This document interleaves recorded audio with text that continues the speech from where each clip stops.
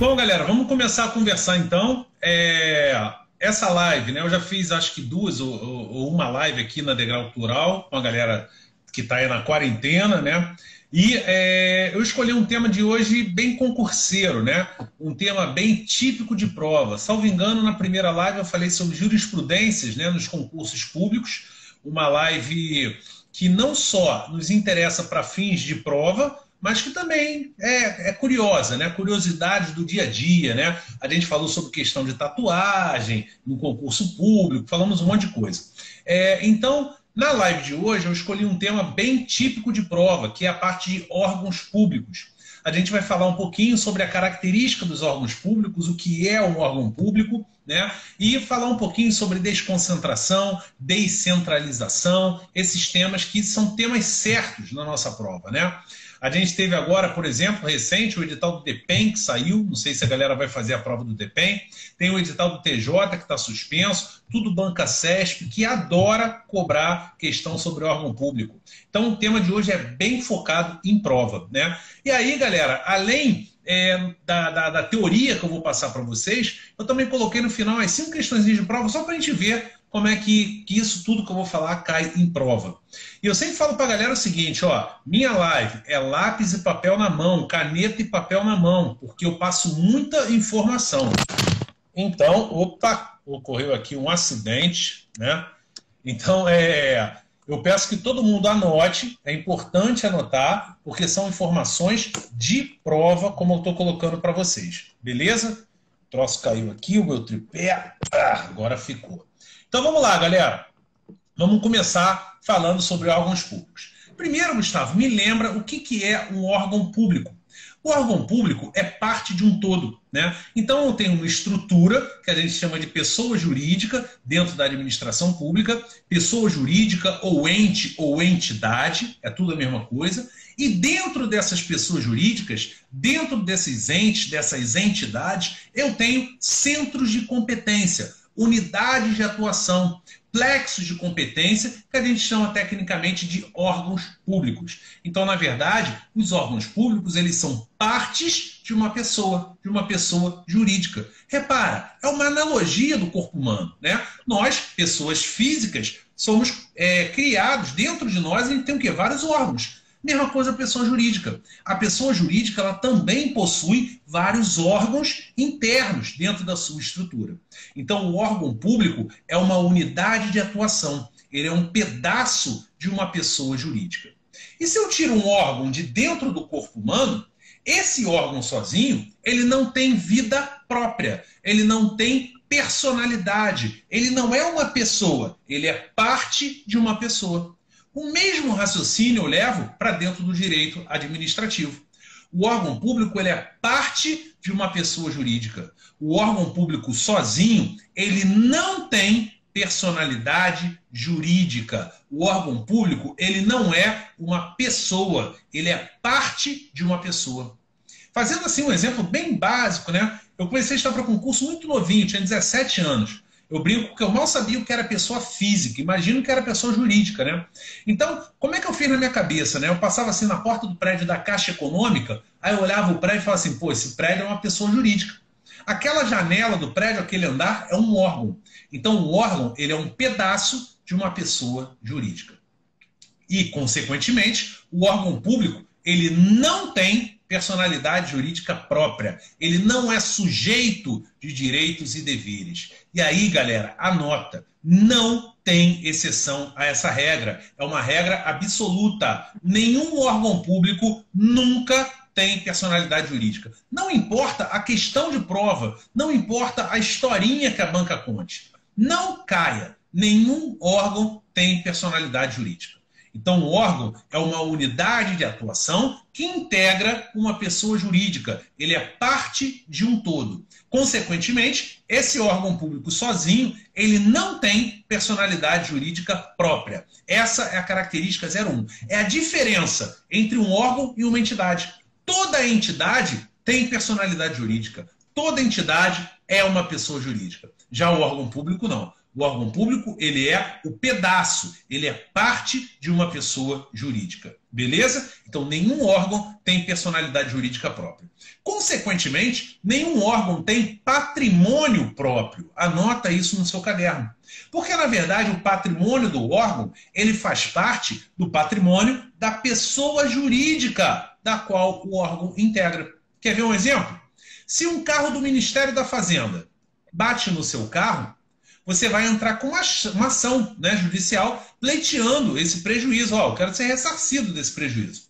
Essa ação você vai entrar contra quem? Contra a União ou contra o Ministério da Fazenda, galera? Contra a União. Porque o Ministério da Fazenda, ele é um órgão, ele é um pedaço da pessoa jurídica União Federal.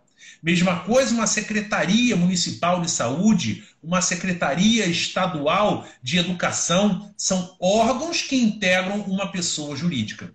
Então, vamos lá. Primeiro, definição. O órgão é uma unidade de atuação, é um centro de competência que integra uma pessoa jurídica. É um centro de competência com características, com competências próprias. Beleza. Se ele é parte de uma PJ, é porque nenhum órgão tem personalidade jurídica própria e, consequentemente, nenhum órgão tem patrimônio próprio. Beleza? Até aí, tranquilo. Bom, cuidado que quando a gente está começando a estudar o direito administrativo, a gente acaba vinculando a ideia de órgão à administração direta. Logo na base do direito administrativo, a gente aprende que a estrutura da administração pública brasileira se divide em dois blocos. Eu tenho administração direta e administração indireta. A administração direta, formada pelas pessoas políticas, União, Estados, Distrito Federal e municípios. A administração indireta, formada pelas pessoas, pelas entidades administrativas. Lembra? Aquele grupo de 4 pessoas jurídicas. São as autarquias, fundações públicas, empresas públicas e sociedades de economia mista. Por que eu estou falando sobre isso? Porque quando a gente começa a estudar direito administrativo, que a gente fala exemplo de órgão, até os próprios professores, a gente tem maneira de falar, ó, exemplo de órgão, ministério, secretaria. Então a gente vincula a ideia de órgão à administração direta, né? Secretaria Estadual de Fazenda, Secretaria Municipal de Educação, são órgãos da administração direta. Mas cuidado, eu também tenho órgão dentro da administração indireta. Quando você entra, por exemplo, dentro da autarquia INSS, dentro da autarquia IBAMA, dentro da Sociedade de Economia Mista, Banco do Brasil, dentro da Fundação Pública IBGE, dentro da empresa pública Caixa Econômica Federal, você também tem órgãos. Quando você vai no departamento de RH, no departamento de compras, no departamento de contratos, na divisão de benefícios, são órgãos dessa administração indireta. Fazendo um paralelo entre o estudo da administração pública e da administração privada, os órgãos públicos são os departamentos da administração privada. Na administração privada, a gente estuda departamentalização. Nada mais são do que órgãos, né? Trazendo, né? Transpondo para a administração pública, são órgãos.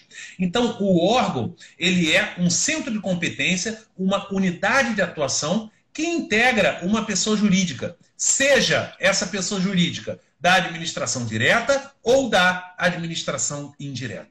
Ratificando isso que eu estou falando, a própria Lei de Processo Administrativo Federal, a Lei 9784 de 99, no seu artigo 2º, ela deixa isso claro. Órgão é uma unidade de atuação integrante da administração direta ou indireta. Beleza? Então não esqueçam. Órgão é parte de um todo, é um centro de competência, é uma unidade de atuação. Posso encontrar na administração direta ou indireta. Nenhum órgão tem personalidade jurídica própria. Consequentemente, nenhum órgão tem patrimônio próprio. Beleza? William, isso aí, ó, canetinha na mão, anotando. Beleza. Um órgão pode ser considerado uma célula? Perfeito. Na verdade, o órgão ele é uma célula, é a menor parte dentro da estrutura. Seria o órgão público. Perfeito, tá? Pode passar o PowerPoint para mim, ó. Órgãos públicos, características. E aí, primeiro, ó, se der para centralizar aí, ó, centro de competência e unidade de atuação integram uma pessoa jurídica não possuem personalidade jurídica, não possuem patrimônio próprio. São regras absolutas para fins de concurso. Na hora da prova, o cara vai tentar te enrolar. Excepcionalmente, esse órgão tem personalidade jurídica? Não. Não existe essa possibilidade. Beleza, vamos passar para o segundo PowerPoint. Galera, anotando na quarentena. E aí, ó, próxima regrinha, né? Quem tá anotando, salvo engano, vai ficar aí no site da Degrau Tural, no Instagram da Degrau Tural. Essas dicas é que eu coloquei no PowerPointzinho para você. Então depois você pega também essas anotações, tá? O órgão, olha aí, ó, reserva legal. Ele é criado e extinto através de lei. Todo órgão, ele é sempre criado e extinto através de lei. Na hora da prova, vou te jogar uma casca de banana. Para quem já estudou, por exemplo, direito constitucional, a parte de poder executivo, competências, atribuições do presidente da República, cuidado. Porque a gente tem o que a gente chama de decreto autônomo, lá no artigo 84, inciso 6 da Constituição Federal. Essa figura, decreto autônomo, é uma ideia de desburocratização. Como assim, Gustavo? A figura do decreto autônomo, ela renasceu com a emenda constitucional 32 de 2001. Originalmente, na Constituição de 88, não se falava na figura do decreto autônomo. Mas a emenda 32 recriou o decreto autônomo através da emenda constitucional 32. E lá, se você for ler dentro das atribuições do presidente da República, ele diz que compete ao chefe do executivo, através de decreto autônomo, a extinção de cargo público vago. Olha como é que a Natália está ligada aí. Perfeito, Natália. Na verdade, o decreto autônomo, ele serve para extinguir um cargo público vago. Então, na hora da prova, eu vou te jogar a casca de banana. Eu vou botar lá, o órgão público vago pode ser extinto por decreto autônomo. Não, é o cargo público vago, como a Natália ressaltou. Órgão, ele é sempre criado e extinto através de lei. Tanto que se você for ler a linha B do artigo 84, inciso 6 da Constituição, ele bota assim, ó, decreto autônomo para a organização e funcionamento da administração pública, desde que não acarrete aumento de despesa e nem a criação ou extinção de órgão. Por quê? Porque toda criação e extinção de órgão é sempre por lei. Não existe exceção. Beleza? Tranquilo? Então, não é por decreto autônomo, ainda que o órgão público esteja vago. Cuidado com essa pegadinha. Beleza? Bom, depois eu coloco aí, ó, eles podem integrar a administração direta ou indireta. Já falamos sobre isso, né? O órgão, ele é o centro de competência, ele é uma unidade de atuação da administração direta ou indireta. Beleza. Então vamos recapitular? Em aula eu sempre faço isso, galera. Eu vou lá na frente e volto para buscar aqueles que estão chegando, para buscar aqueles que estão mais atrasados. Vamos lá. Órgão é um centro de competência, unidade de atuação. É apelido.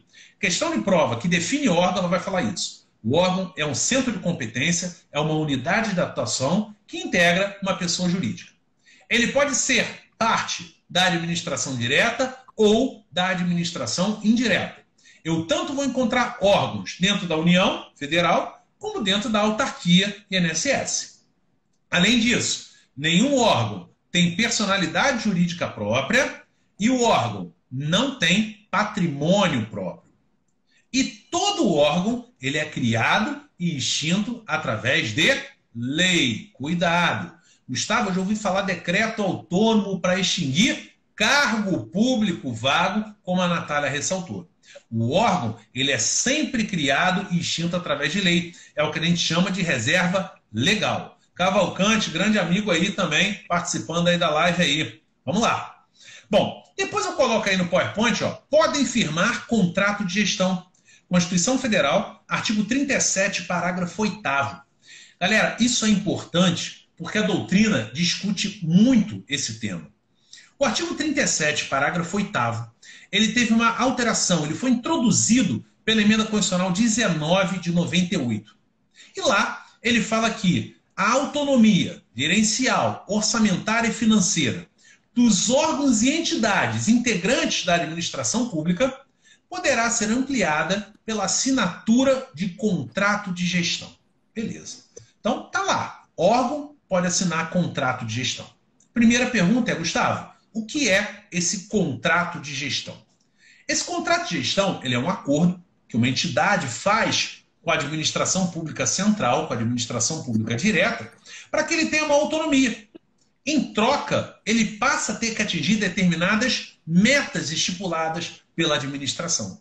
Então é como se eu fizesse mais ou menos assim, ó, INSS, eu vou te dar mais recursos, eu vou te injetar mais recursos. Assina esse contrato de gestão aqui. Assinou o contrato de gestão, você passa a ter maior autonomia. Mas em contrapartida, você tem que atingir essas metas aqui. Então, a ideia do contrato de gestão é estimular a administração, a eficiência dentro da administração. Até aí, tranquilo. Agora, Gustavo, o órgão, ele não é uma PJ, ele não é uma pessoa jurídica. Perfeito. O órgão, ele é parte, é um pedaço de uma pessoa jurídica. Então, Gustavo, eu fiquei com uma dúvida. Como é que o órgão ele vai assinar um contrato se ele não é uma pessoa? Não é esquisito, galera? O que vocês acham? Se cair na sua prova, órgão público pode firmar contrato de gestão. O que você marca aí? Certo ou errado? Eu faço live igual o Gustavo Lima, para refrescar aqui a garganta. Sempre dou um golinho aqui na cerveja, né? Quarentena, né? E aí, galera, vamos lá. Me diz aí. Se cair na sua prova que o órgão público pode assinar contrato de gestão, o que você marca? Certo ou errado? A galera tá dormindo aí do outro lado, vamos lá. E aí, certo ou errado? Cadê o MM concurseira, Natália? Aí, o Alípio já tomou coragem, certo?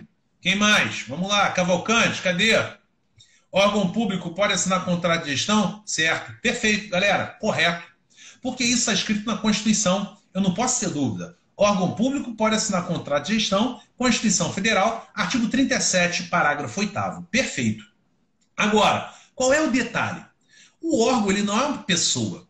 Então, esse contrato que está escrito lá na Constituição, a gente tem que tomar um certo cuidado, porque, na verdade, ele tem o nome de contrato, ele parece contrato, mas ele não é um contrato.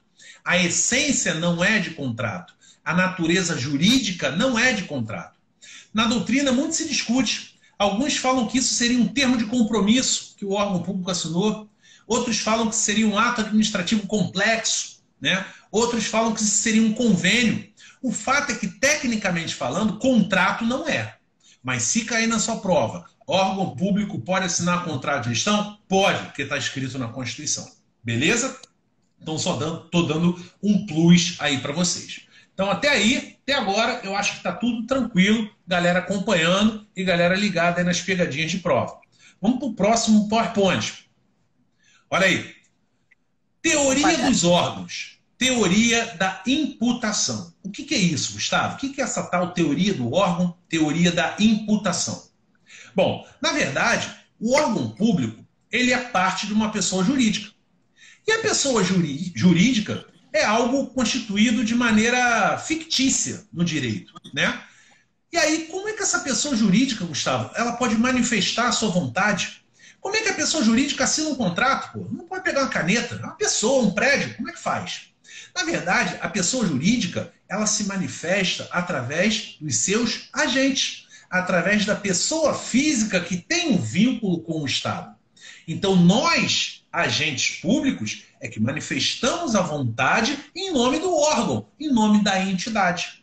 O nome disso é o nome de teoria do órgão. É o estudo da maneira pela qual o órgão se manifesta. Como? Através dos seus agentes.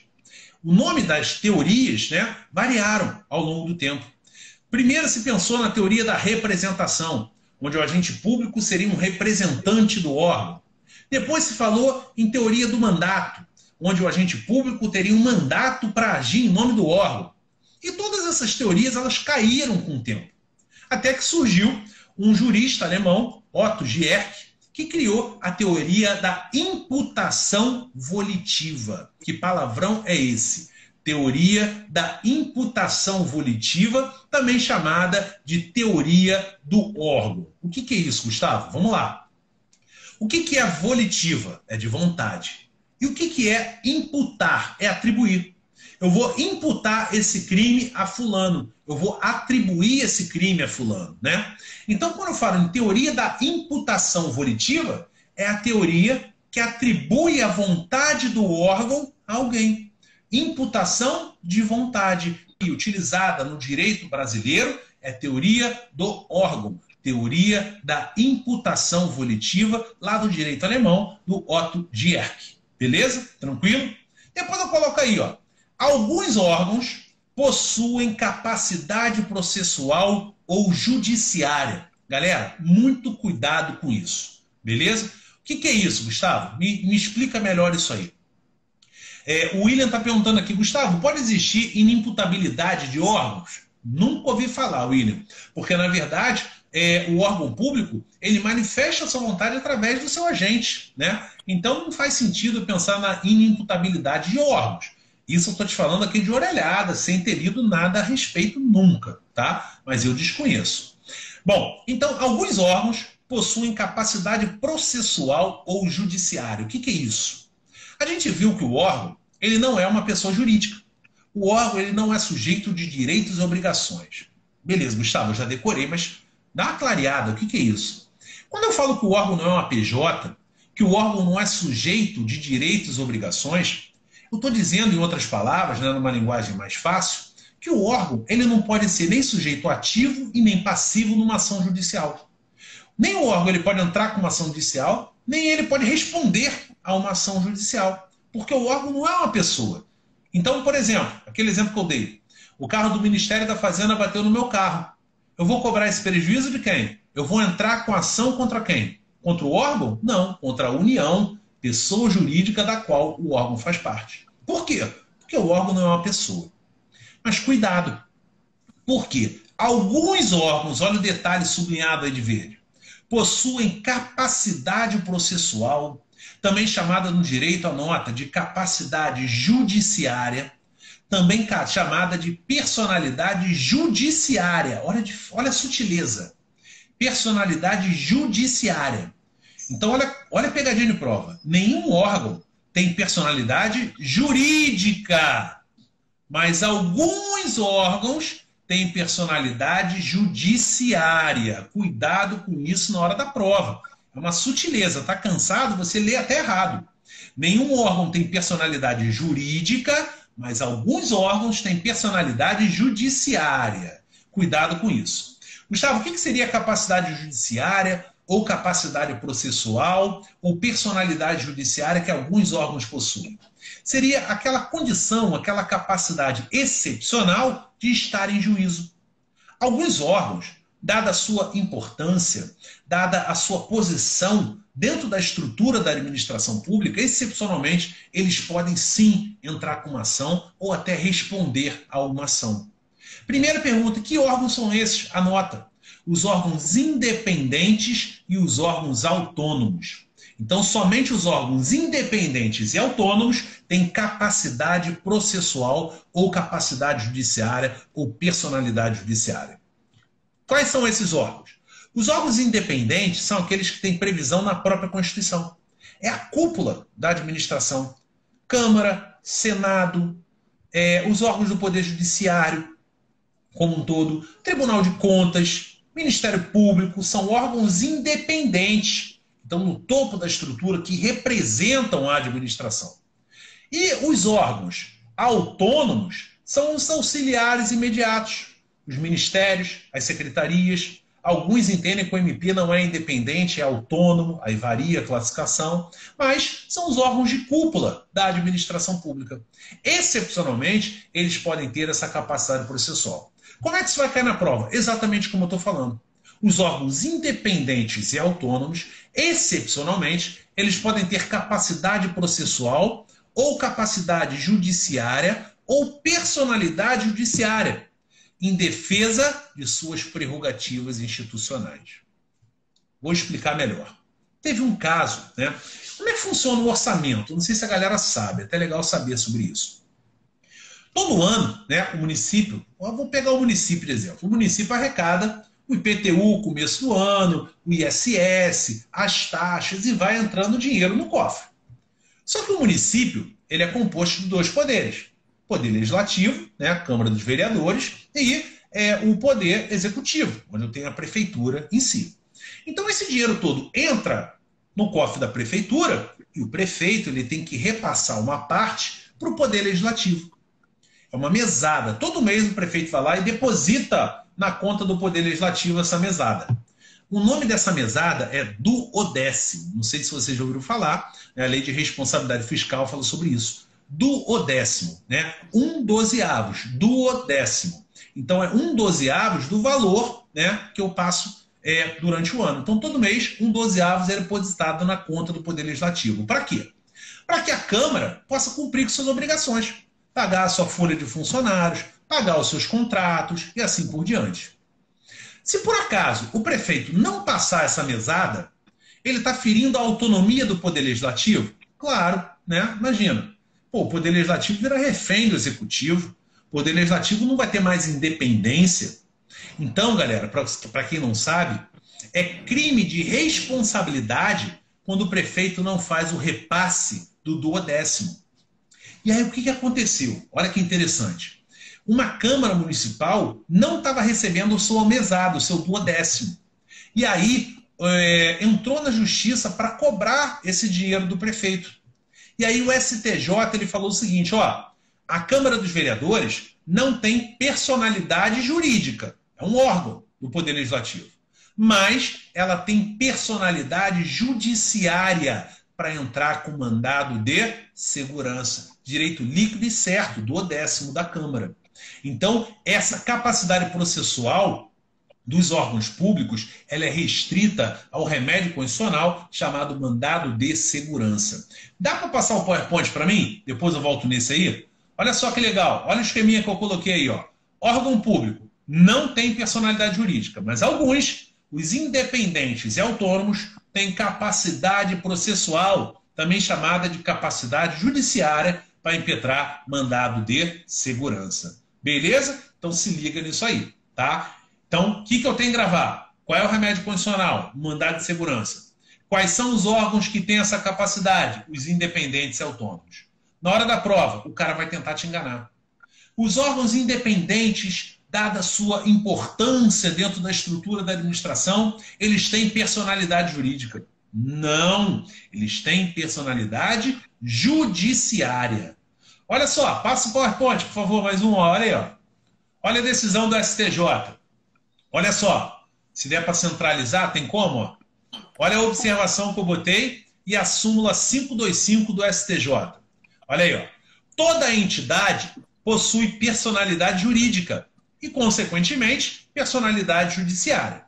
Já os órgãos públicos nunca possuem personalidade jurídica, muito embora alguns, os independentes e autônomos, possuam personalidade judiciária. Aí olha aí, súmula 525 do STJ. A Câmara dos Vereadores não possui personalidade jurídica, apenas personalidade judiciária, somente podendo demandar em juízo para defender os seus direitos institucionais. Galera, aí você está aí do outro lado, cansado na quarentena, doido para sair da live e assistir a live do Bom Gosto. Acho que hoje tem live do Bom Gosto, né? Aí tá assim, pô, esse cara tá viajando, gosta de súmula do STJ, jurisprudência, esse troço não deve cair não, né? Vamos ver? Bota aí, por favor, no próximo. Olha aí, galera, só para a gente visualizar, ó. Duas questões de prova, né? Da banca CESP, uma para o STF, analista do STF, 2013, e outra para procurador de Uberaba, 2016. Olha aí, ó. Ctrl+C, Ctrl+V da súmula. Olha aí, ó. A Câmara dos Vereadores não possui personalidade jurídica, mas apenas personalidade judiciária, de modo que somente pode demandar em juízo para defender os seus direitos institucionais, entendidos esses como sendo os relacionados ao funcionamento, autonomia e independência do órgão. Verdadeiro. Olha de baixo. Segundo o entendimento da STJ, a Câmara Municipal não possui personalidade jurídica, mas apenas personalidade judiciária, de modo que somente pode demandar em juízo para defender os seus direitos institucionais, entendidos estes como sendo os relacionados ao funcionamento, à autonomia e à independência do órgão. Então, Gustavo está viajando? Não. Isso cai em prova? Está aí, ó, duas questões. Você é concurseiro, você pode errar o que nunca caiu. O que já caiu, você não pode errar. Porque o seu concorrente, agora na quarentena, está fazendo questão. Ele está vendo que já caiu para não errar nos próximos concursos. E você tem que estar antenado, tem que estar fazendo questão de prova anterior. Tem que fazer questão de prova. O que eu sempre digo para a galera é, às vezes na aula, o professor está falando um negócio, você olha assim, pô, que troço complicado. Aí quando você vai ver a questão, cai exatamente como o cara colocou. Então parece difícil, mas não é. Tem que gravar? Tem. Súmula 525 da STJ. Tá aí, mostrando para vocês que já caiu. Beleza? Vamos voltar lá para aquele PowerPointzinho antes do bonequinho com o microfone, pode ser? Então, olha só, para a galera que está chegando atrasada, né? Para a galera que está chegando agora, deixa só eu refrescar a garganta. Vamos lá. O que a gente viu até agora?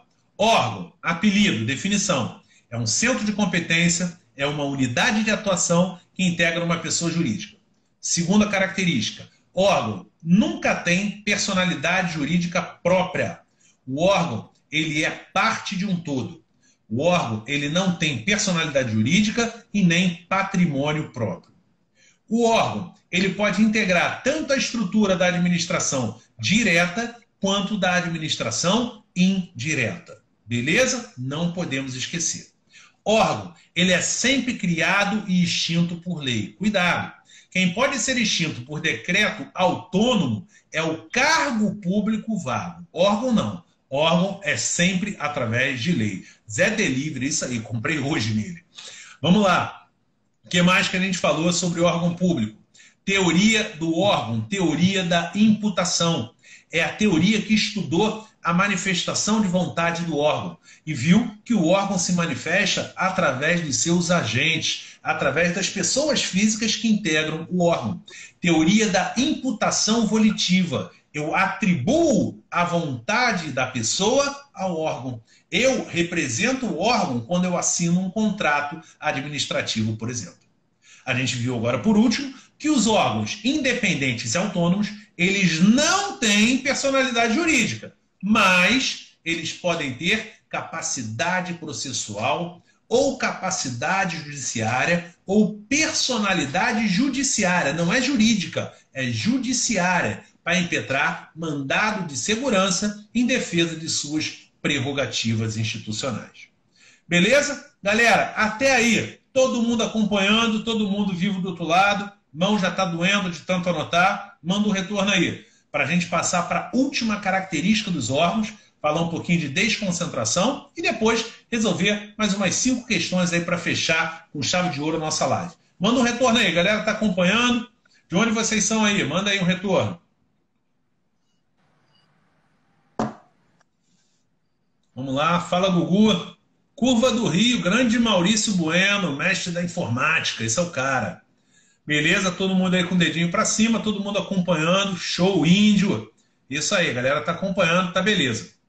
Bom, como eu sempre falo, minha live não é live para não é para perder tempo, é para copiar, anotar, é questão de prova. Isso aí, Cavalcante, anotando tudo na íntegra.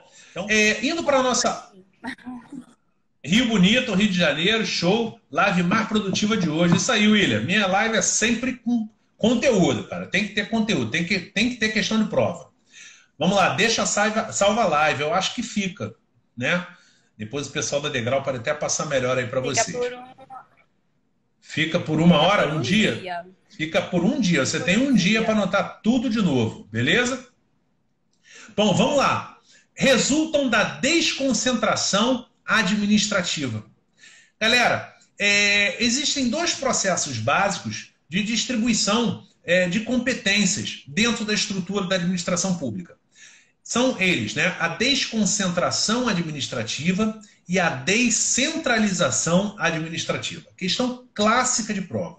Dentro dessa live, eu diria que eu tenho 2 questões típicas de prova. A primeira vai dizer que o órgão tem personalidade jurídica. Errado, tá falso, nunca. E a segunda questão de prova é sobre isso. O órgão ele é resultado da desconcentração, não é da descentralização. Vamos relembrar? Desconcentração é uma distribuição interna de competências. Na hora da prova, essa é a palavrinha-chave. Desconcentração é a distribuição interna de competências. É uma distribuição que ocorre dentro de uma mesma pessoa jurídica. Então eu tenho a União Federal, que criou o Ministério da Fazenda, que criou a Secretaria da Receita Federal, que criou a Delegacia de Julgamento, que criou a Divisão de Imposto de Renda e assim por diante. São vários órgãos que eu crio dentro dessa estrutura. A ideia da criação de órgãos tem a ver com o que a gente chama de princípio da especialidade. Eu estou especializando aquele órgão naquele atendimento ao público, eu estou especializando naquele determinado assunto. Então, a base da desconcentração é o princípio da eficiência, é o princípio da especialidade. Então, eu vou criando várias unidades de atuação. Então, eu tenho secretaria-geral, departamentos, divisões, seções, subseções. São órgãos. A palavra-chave é interna. A desconcentração é uma distribuição interna de competências. A característica da desconcentração é que eu vou ter sempre uma única pessoa jurídica, seja ela da administração direta ou da administração indireta.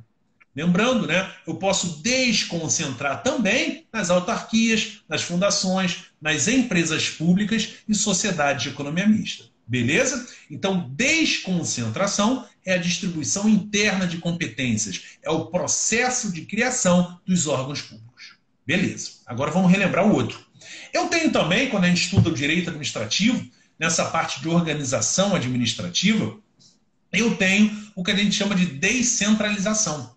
E ó, esse tema de hoje, né, eu lembrei agora, galera que vai fazer prova para a Polícia Civil, que o edital está no forno, questão certa. Organização administrativa, estrutura da administração pública, questão certa. Bom, paralelamente à desconcentração, eu tenho também o que a gente chama de descentralização. Já na descentralização, ela pode ocorrer de várias formas. Existe o que a gente chama de descentralização territorial ou geográfica. Existe o que a gente chama de descentralização por serviço ou por outorga. E a descentralização por delegação ou por colaboração. Gustavo, tem que saber todos esses nomes, esses sinônimos? Sim, infelizmente. Descentralização territorial ou geográfica. O que é isso? É um processo que hoje ele é previsto na Constituição, mas que na prática não existe mais. Esse processo de descentralização territorial ou geográfica é o processo de criação dos territórios. Como eu tinha território de Fernando de Noronha, né? Então, território do Amapá eram territórios, artigo 18 da Constituição. Ainda está lá, eu ainda posso criar. A criação desses territórios recebe o nome de descentralização territorial ou geográfica. Para quem está mais avançado no estudo, pegadinha típica de prova, território não é pessoa jurídica. Território não era, né, pessoa jurídica, ou minto, pessoa jurídica não. Território não era pessoa política. Território não era um ente da federação. A nossa federação ela é composta de União, Estados, Distrito Federal e municípios. Parou por aí. Território não. O território, na verdade, ele era uma autarquia territorial. Era um pedaço de território que ganhava vida própria. Beleza? Era uma autarquia federal, era uma autarquia da União. Então, território é descentralização geográfica ou territorial. E os antigos territórios eram autarquias. Beleza. Outro processo, descentralização por outorga ou por serviço, ou descentralização legal, ou descentralização técnica, né? Todos esses nomes representam o processo de criação da administração indireta. Então, quando eu crio uma autarquia, descentralização por outorga. Quando eu crio uma empresa pública, uma fundação, descentralização por outorga. É quando eu crio ou autorizo a criação de uma entidade por lei. Beleza? E para ela, né, eu transfiro a titularidade e a execução do serviço. Então, descentralização geográfica ou territorial. Processo de criação dos antigos territórios. Descentralização por serviço. Processo de criação da administração indireta. E a descentralização por delegação ou por colaboração, como o próprio nome já diz, é o processo de contratação das delegatárias. É quando o Estado contrata uma concessionária, como a Ponte Rio-Niterói, né, a Ponte SA, uma permissionária ou uma autorizatária de serviço. Então, descentralização por delegação é quando eu contrato as delegatárias. A diferença é que, nesse caso, eu não faço por lei, eu faço por ato ou contrato administrativo. e eu transfiro só a execução. O Estado continua sendo o titular do serviço e ele contrata alguém que vai executar, que vai meter a mão na massa, vamos dizer assim. Beleza? Mas para a nossa aula de hoje, né, o que nos importa é o conceito de desconcentração. Desconcentração é a distribuição interna de competências. Ocorre dentro de uma mesma pessoa jurídica. A característica da desconcentração é que eu tenho uma única pessoa jurídica distribuindo internamente as suas funções. Beleza? Tranquilo? Bom, com isso, a gente conseguiu passar toda a teoria de órgão público. Fomos até aprofundando em alguns pontos, né? Característica, às vezes, a gente nem olha numa turma básica. Eu falei até a mais para a galera que já está um pouco mais avançada. Como a gente tem ainda 14 minutos pelas minhas contas, vou passar tudo que a gente viu e aí a gente vai fazer 5 questõezinhas de prova. Beleza? Então vamos lá. Órgão, unidade de atuação, centro de competência. Órgão, não tem personalidade jurídica, nunca, não tem exceção. Órgão, não tem patrimônio próprio. Eu posso encontrar na administração direta ou na administração indireta. Órgão é sempre criado e extinto através de lei. Órgão pode assinar contrato de gestão segundo a Constituição Federal, artigo 37, parágrafo 8º. Teoria do órgão, teoria da imputação, atribui a vontade do agente público ao órgão do qual ele faz parte. Órgão nunca tem personalidade jurídica, mas os órgãos independentes e autônomos possuem capacidade processual ou judiciária ou personalidade judiciária para impetrar mandado de segurança. E órgão é resultado da desconcentração administrativa. Desconcentração é o processo de criação dos órgãos públicos. É a distribuição interna de competências dentro de uma única pessoa jurídica. A característica da desconcentração é que eu só tenho uma única pessoa. Beleza? Pode passar o PowerPoint, por favor? Então, olha só, na sequência, aquele resuminho que a gente viu, né? Beleza? Passando. Súmula 525, pode passar. Súmula 525 do STJ, falando da personalidade judiciária da Câmara dos Vereadores, em específico, eu expliquei esse julgado para vocês. Depois, na sequência, 2 questões para mostrar que súmula cai, 2 questões que a banca copiou e colou. Repara, uma questão é da banca CESP, outra é da Fundep, né? Ctrl+C, Ctrl+V da súmula 525. E aí, na sequência, vamos para mais questão. Olha aí, ó. Vamos lá. Pode passar o PowerPoint. Verdadeiro, verdadeiro. Aí, olha lá. Eu vou ler a questão e a galera vai marcando aí, vai me dizendo o que que é. Primeira questão, TCU, 2009. Em regra, os órgãos não têm personalidade jurídica, não têm capacidade processual, salvo nas hipóteses em que os órgãos são titulares de direitos subjetivos, o que lhes confere capacidade processual para a defesa de suas prerrogativas e competências. Certo ou errado, galera? Primeiro item, vamos lá. Ver se a galera conseguiu assimilar o conteúdo. Certo ou errado? Vamos lá, galera aí dormindo do outro lado. Quarentena, a internet fica mais lenta de todo mundo, né? Vamos ver quem vai ser o primeiro corajoso. Primeiro corajoso ganha uma latinha de cerveja. Vamos lá. Certo. Perfeito, Vini. Isso aí. Primeira questão, verdadeiro.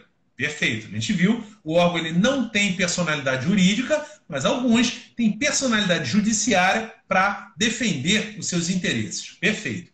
Vamos para a segunda questão.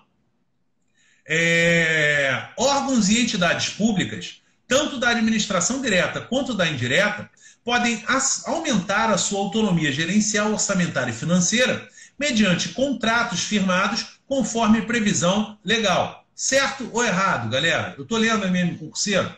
Então, ó, órgãos e entidades públicos, tanto da administração direta quanto da indireta, podem aumentar a sua autonomia gerencial, orçamentária e financeira mediante contrato firmado conforme previsão legal. Certo ou errado, galera? Vamos lá. E aí, Natália? Item 4, tá certo ou tá errado? Vamos ver quem vai ser o primeiro corajoso agora. Vamos lá. Eu acho que é mais problema da internet do que de coragem, né? MM concurseiro, verdadeiro, perfeito, galera, isso aí. O órgão, conforme a gente viu, conforme o artigo 37, parágrafo 8º da Constituição, ele pode sim assinar contrato de gestão. É o que eu falei, é esquisito pra caramba, né? Porque o órgão não é uma pessoa, né? Mas ele pode sim firmar esse contrato de gestão conforme previsão constitucional. Beleza. Item 5. Embora dotados de personalidade jurídica, os órgãos públicos não possuem capacidade processual para a defesa de suas prerrogativas e competências institucionais. E aí, galera, a quinta, tá certa ou tá errada? Essa ninguém pode errar. Embora dotados de personalidade jurídica, os órgãos não possuem capacidade processual. Certo ou errado? Vamos lá ver quem vai ser o primeiro aí. Essa questão 5 tá errada. Perfeito, doutora Thaís. Valeu, Cavalcante. Tá ligado aí na aula. Gostei. Isso aí. Errado, galera. A gente viu que nenhum órgão tem personalidade jurídica. As questões de prova sempre giram em torno dessa pegadinha. Então fica ligado. Beleza? Bom, vou ficando por aqui.